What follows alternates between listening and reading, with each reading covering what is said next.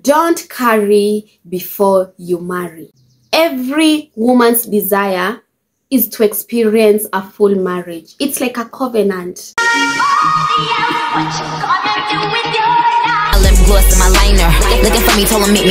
Hello there, my loves. Welcome back to my YouTube channel. My name is Diana, and over here I talk about all things self-improvement. If you like this kind of video, if you haven't subscribed yet, kindly subscribe and hit that like button, and let's begin. Today I want us to talk about your life in your 30s. Is it a must you get married? Is it a must you have a baby if you're not planning to get married? So let's discuss. Must you really get pregnant before 30? Must you be married before 30? Do you feel like your life without the society that you're ready to get married or you're ready to have a baby yet? Because from my point of view, the patriarchy and the society have like really taken over our lives in such a way. They are the ones to dictate how we're gonna live our life. Example, if you're in your 30s or you're approaching your 30s, you find that the patriarchy is like literally dictating your life in this angle. Even you yourself, you start feeling like you're not worthy enough. Why ain't your relationship becoming fruitless when it comes to relationships? Or you feel like you need to have a baby before you're even married, so that because the biological clock.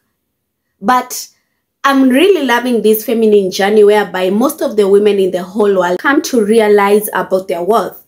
Most women right now, they don't settle for less. They won't just be in a relationship for the sake of they can see a future whereby they'll end up getting married, and sometimes they're not even happy in that relationship, or they'll end up having a baby because the biological clock, according to the patriarchy, you're supposed to be having a kid at the age of 25, or even before the age of 25, or before you get into your 30s. But I've come to realize, like me personally, I mean, almost in my 30s. But I've come to realize that the society throughout the past 5 years have like really made me feel some type of way when it comes to marriage and having kids in your early stages. First of all, personally, the reason why I'm not married, first of all, I haven't found a partner that I really want to share my future with. Secondly, the reason why I don't have a kid yet, it's because I believe in a family. I will not engage in any baby mama dramas or baby mama kind of life. Don't carry before you marry. God likes a complete family. Every woman's desire is to experience a full marriage. It's like a covenant. Even in the old days, people were getting married when 16 years old, but to a full provider, a man who was seen in the society as a full provider, who you can have a whole family with. But right now, people in relationship, I can see 19-year-olds, 18-year-olds having babies and becoming baby mamas to younger guys of 2021. Like, what have we done in this society? Like, we are like really tolerating such kind of lifestyle. I do not believe in babies out of wedlock, unless there's a circumstance whereby, yes, people get pregnant like without planning. And I know there are circumstances that you just have to like accept, because anyway, people nowadays engage in having sex before marriage, and people have normalized that. But please, young girls, like, cautious when you're having sex. Like, take accountability and take care of yourself. I don't want to see, I am tired of seeing young girls in their teenage years and in their early 20s becoming baby mamas before becoming wives. Like, what do you know about raising a child, first of all? Just for the sake of keeping a relationship, because sometimes there's there's this toxicity in the relationship whereby you want to trap a man with a child. If a man doesn't like you, he doesn't like you. If he doesn't love you, he doesn't love you. And no baby will make him love you or make him stay in that relationship. He will still cheat, he will still leave you, and he won't provide for that kid. So have the discernment. Ask God for wisdom when you're in that relationship, so that you can know if you have a future with him or you do not have a future with him. I believe in a whole family because personally, like, maybe it could be trauma because I was raised by my mom. My father wasn't around. Even if they were married, they separated when I was, I think, in my teen years. I think around 13, my mom and dad separated. But throughout my years, I've come to realize that I needed a father figure. And the reason to why I will not bend my standards, I will not give in the patriarchy and the society to go ahead and have a baby when I am not ready and I haven't found a partner that I want to share my life with.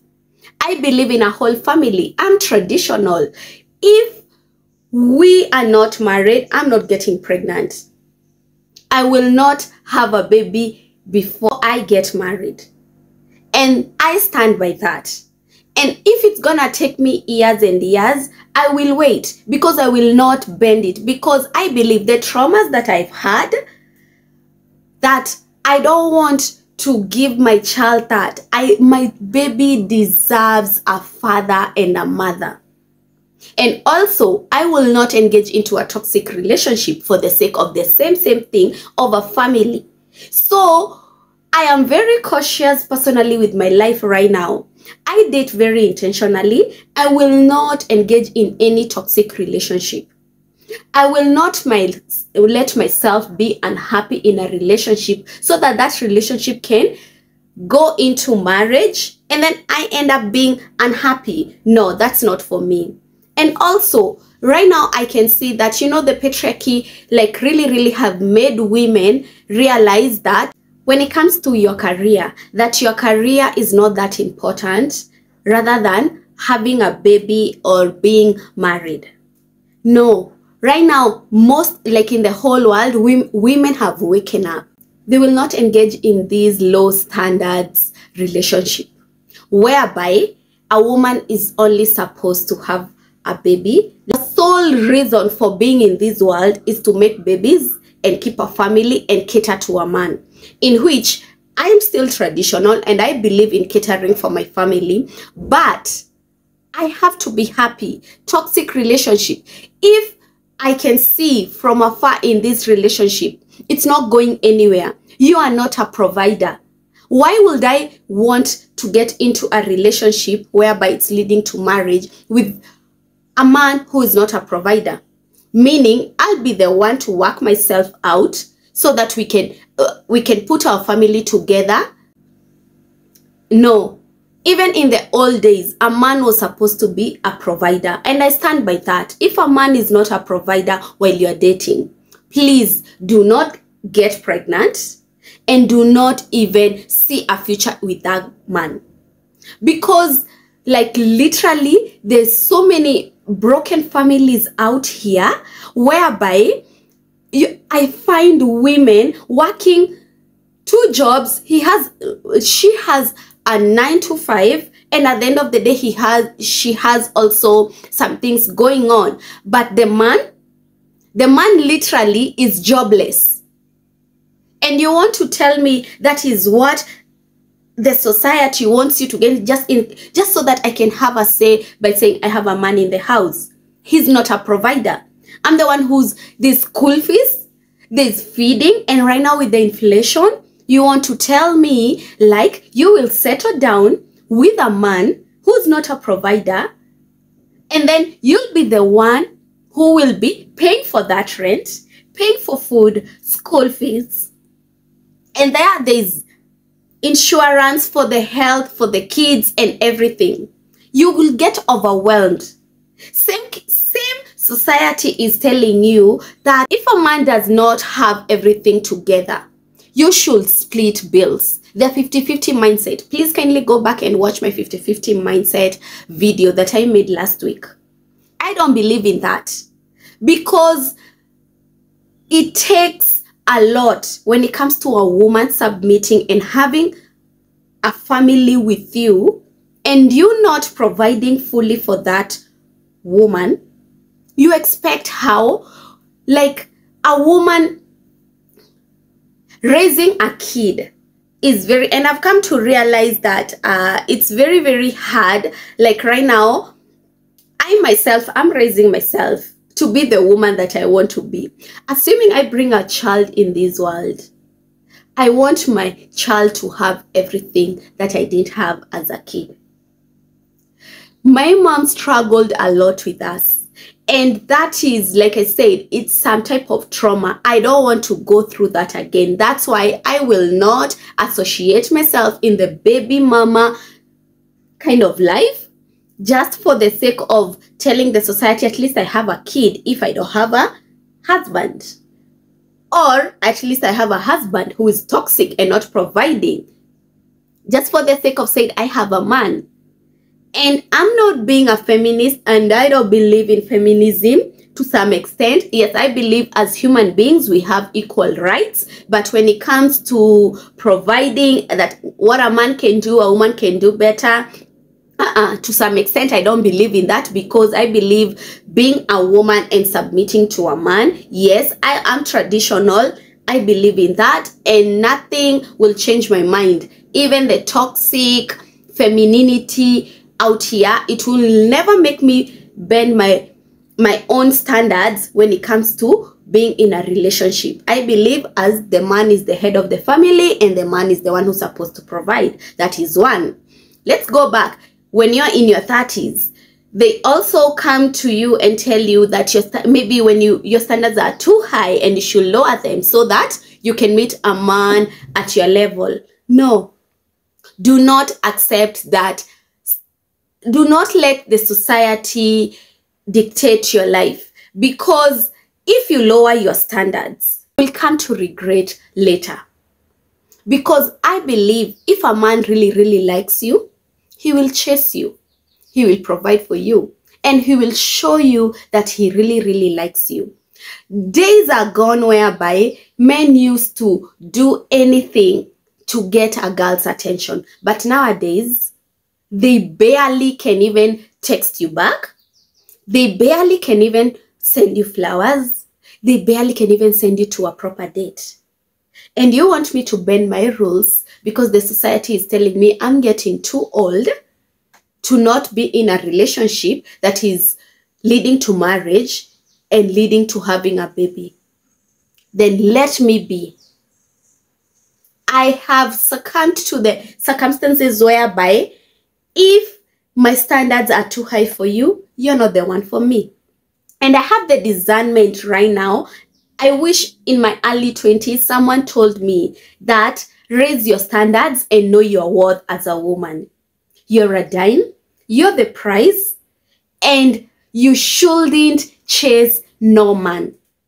Right now, most women, you'll find them chasing a man because these men out here, they're not providers. They want the 50-50 kind of, they have the 50-50 kind of mindset, whereby if we go on a date, we can split the bill. You can pay for the cab, and don't be asking me for money whenever you want. No, do not bend your, do not compromise. Do not compromise, young girls. Even if you're in your 30s, do not compromise your standards because the society is telling you that your biological clock is ticking. That you should have kids, even if you don't have you're not seeing a future with that man. Just go ahead and have a child. You will come to regret later. After giving birth, that man will go ahead and cheat on you. That man will stop providing for you. And then you'll have to work 2 jobs to provide for that child. A child is supposed to be raised by 2 parents that have sat down and have planned to have a child. I believe in planned pregnancies. I will keep on saying I'm traditional, and I will not engage in any kind of these toxic relationships whereby just for the sake of the society and your biological clock ticking that you'll just have to bend your standards for you to be seen in the society as a woman. Another thing, peer pressure. All my peers, like right now, like I said, I'm almost in my 30s. Peer pressure. And not only that, relatives pressure. Everybody is asking you, why don't you have a child? Why are you not married yet?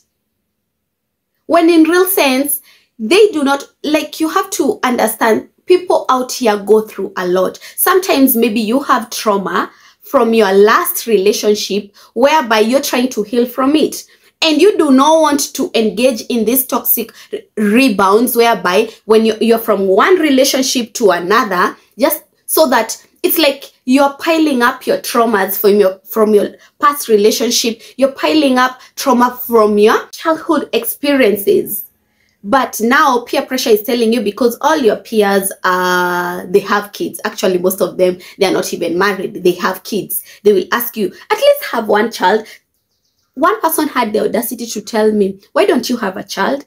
Like, marriage is not everything. Like, go find someone who can give you a child and raise your child. Again, I am family oriented. I will not be a baby mama. No matter how old I get, even if I get to my 35 without being married, I'm not having a kid. Unless shit happens in which my God knows my desires. He knows my desires to have a full family, and that I will not bend my rules and I will not compromise when it comes to having a full family. Please, let's go back to the old days whereby we believe in family, like a whole family. This baby mama, when it comes to social media and trying to keep up with the Joneses, will not get you anywhere. You'll just have a miserable life. You'll just be unhappy in a toxic relationship, and you'll end up, you're just piling up trauma after trauma. And for what? Just because the society can say you have, at least you have a child, or at least you have marriages. And I know the divorce rate is high. That's why, as young ladies, please select accordingly when it comes to your life. Take your time. Do not compromise your standards for the sake of the society. Peer pressure, it passes through here to here. Not even my mom will tell me how to dictate my life. This is my life. I will choose how I live it.